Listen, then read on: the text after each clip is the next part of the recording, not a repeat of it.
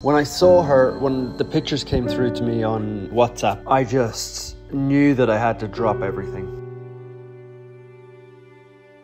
Had clearly been bred for puppies, kept on a really short chain in underneath a house, living in her own sort of toilets, and if a photo could ever describe what a dog was suffering, I mean, it was the photo that the tourist sent me of her on that chain. She was just a broken dog. I underestimated how sick she was. She just never had any love or company in her life. That's all yours now. You can live there.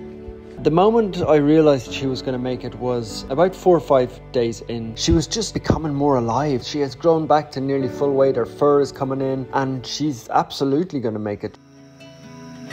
She's just a dog that is happy to be given a second chance. Tina really is one of the most special and incredible dogs you could ever meet.